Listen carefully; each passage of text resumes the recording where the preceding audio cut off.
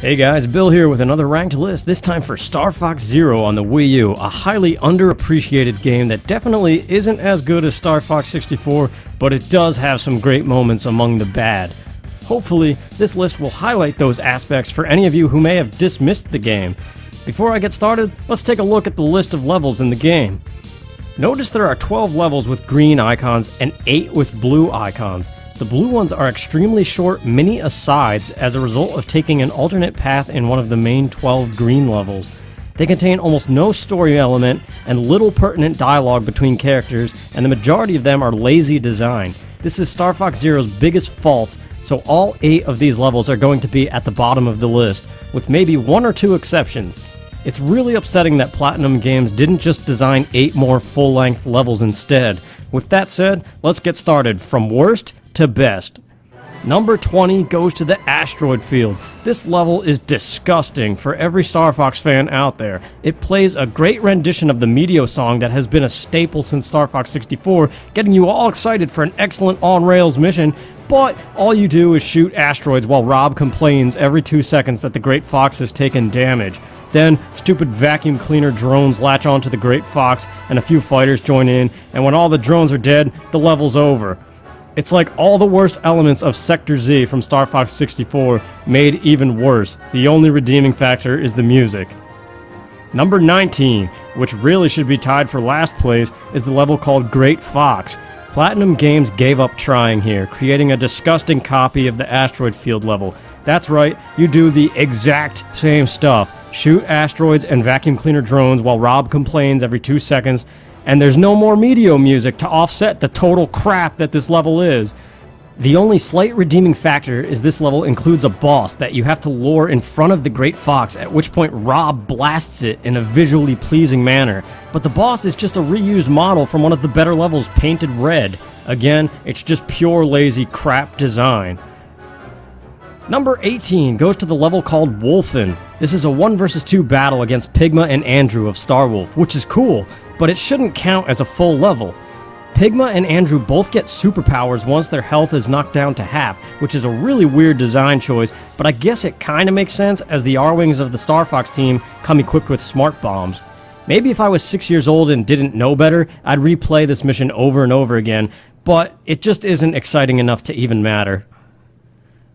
Number 17 goes to the level called Hunter. This is a one-on-one dogfight against Wolf, who also gets a superpower at half health. His power, the Lightning Tornado, is extremely ridiculous as his ship turns pink and spirals at you at crazy speeds. At least Pigma and Andrew had bombs that kinda made sense getting fired from their ships. But Wolf suddenly combines Street Fighter with Star Fox, and that just doesn't work well to me. But a replayable dogfight of Fox vs. Wolf is a cool idea. It's just, again, not a substitute for a full level, and the lack of anything else interesting puts it near the bottom of the list. Number 16 goes to Satellite Mission 2, also known as Zonus and the R-Wing. I wanted this level to make up for the main story's Zonus mission, but it just makes a mostly bad level slightly more tolerable in that it's over with faster. However, all the character dialogue from the main mission is removed for this satellite mission, and killing enemies doesn't even matter at all, as the only thing that you're scored on is your time. So it's just another lazy, lifeless shell to fill the spot of what could have been an awesome reimagining of an on-rails Zonus level similar to that of Star Fox 64. Number 15 goes to Salvadora. This level gets huge brownie points for being able to play as Peppy, and his ridiculous shouting of barrel roll every single time you do a barrel roll cracked me up when I first encountered it. It made me wish Slippy and Falco got mini levels as well, but again, a good laugh isn't enough to call a 2-minute level where all you do is destroy gun turrets great. Number 14 goes to Aqua Rosa. It's really stupid how a boss fight is considered a full level, but it is a good boss fight. That is, until you know what you're doing. The first time, it's super challenging, and it looks great, and it's fun to just keep at it until you get it. But once you get it, it just makes you say, why is this considered a full level and not just an alternate phase to the first level? Number 13 actually goes to one of the main missions, and that one is Zonus. I can appreciate why Nintendo and Platinum Games decided to create the Gyro Wing vehicle and make a stealth mission, but it brings the action to a halt for very little reward. A mission with all 4 Star Fox members on foot would have been so much cooler if they were going to try to do something different to break up the action. Aquas from Star Fox 64 tried to introduce a third vehicle as well, and the end result was the worst level in the game. The Gyro Wing does the same exact thing here. Cap Monroe is the only life that this level has, and it's just upsetting when compared to Zonas from Star Fox 64. Number 12 goes to another main mission, Sector Gamma. This is a reskinned Sector Z, but in its defense, it's at least better than Sector Z. Fighters are constantly flying around, but the main threat is 3 large missiles heading for a teleporter. The missiles have 3 sections that must get destroyed, and they accelerate anytime a section breaks off, creating a pretty tough challenge on a first playthrough. Unfortunately, the level has those stupid vacuum drones again harassing the Great Fox, because, you know, everybody always loves these Protect the Great Fox missions. The explosions are nice here though, and there's good banter between the Star Fox team members throughout the whole level. Number 11 goes to the final mini-mission, Satellite Mission Number 1. This level is fantastic, but it's less than 3 minutes long. You chase Andrew throughout Area 3's space colony, but there are tons of enemies the whole way, which is the whole fun of Star Fox. See how many enemies you can shoot down and score bonus hits off of before they leave the screen. And the more frantic it is, the better, and this level is frantic. It's all tight quarters and fast scrolling, forcing you to be quick with your shots if you want a high score. But, just as things start to get the most exciting, the level's over. Okay, let's take a look at that scoreless screen again. Maybe I was too harsh on those 8 blue levels, and we aren't even meant to view them as real levels, and are only supposed to look at them as bonus missions. Therefore meaning Star Fox Zero only really has 12 levels. But if that's the case, we all have reason to be mad here, because Star Fox 64 gave us 16 full-length, diverse levels. You're telling me the Wii U didn't have enough memory space for at least that? Anyway, the 8 bonus missions, Zonas, and Sector Gamma are out of the way, so now we get to actually talk about the real levels of Star Fox Zero. Number 10 goes to Area 3. This level has 2 really cool sections and 1 bad one. You open up in a typical space battle where you have to take down 30 fighters as fast as you can for a medal, but of course you can take out more if you want to. At that 30 kill mark, Pigma appears, who is way easier than in that mini-mission where he's with Andrew. Phase 2 puts the whole team inside the colony in Walker mode, where you must stop Andross's army from stealing the Gigarilla, which is that giant Shogun Megazord thing.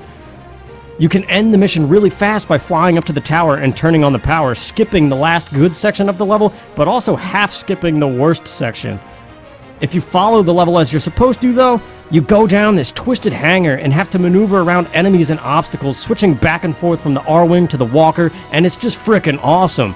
But then you get put in the Gyro Wing, and the rest of the level sucks. And then you go to Gyro Wing Zonas. So, in other words, squeeze every bit of joy out of that last hangar section you can before the game comes to a screeching halt. Number 9 goes to Venom. Here you are forced to watch a long dialogue scene with General Pepper, which is only skippable if chosen from the main game map screen or the score menu. After the scene, you simply deactivate a force field via a panel, then fight the entire Star Wolf team alone. It sounds hard, but they're actually very easy and can be beaten pretty easily by just rolling around on the ground in Walker mode like a nutcase and firing like nuts. Next is a really cool approach to Andross, where the ghost of James McCloud makes an appearance. The Andross fight is pretty cool, but I personally don't think the overall feeling quite matches that of Star Fox 64's final moments. The final escape sequence isn't as fun either, but the last words of James McCloud followed by the escape cinematic is pretty damn cool if you're a fan from the N64 days. You have to make it back to your friends, Fox. Dad! James McCloud, why won't you stay dead?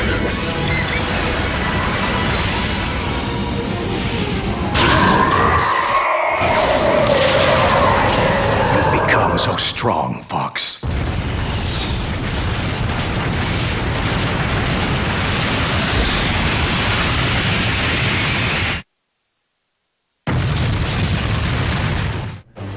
Number 8 goes to Sector Omega. This level is awesome at first, but it's over so fast with the exception of a long boss fight. You go top speed, as Fox says, faster than any Star Fox level ever, and it feels similar to the Death Star trench run from the Rogue Squadron games in a way. It's really awesome, and there are a few nice formations of enemies to rack up big hits.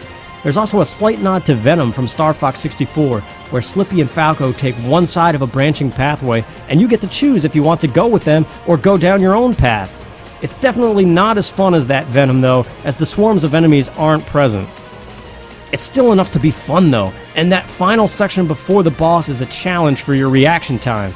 The boss fight is cool in that it plays the same boss music from Star Fox 64, and it's the same attack carrier that has been around since the very first Star Fox game.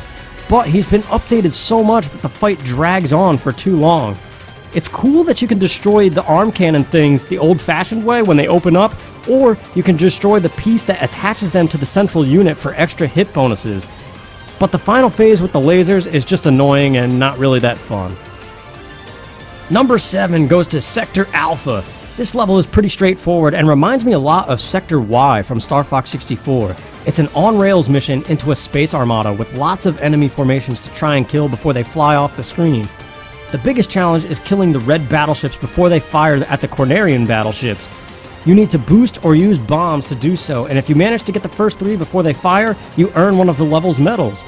I would say that the whole first phase is more fun than Sector Y from Star Fox 64. Phase 2 puts you in the Walker, inside the boss battleship. You run through a cool hallway and hover up some platforms, and in between laser walls as you fight your way to the core. The boss isn't anything special, but the overall feeling of storming inside to take it out is awesome. Number 6 goes to Sector Beta. This level is pure fan service, bringing back Bill Gray of the Cornerian Army and Cat Monroe, both from Star Fox 64.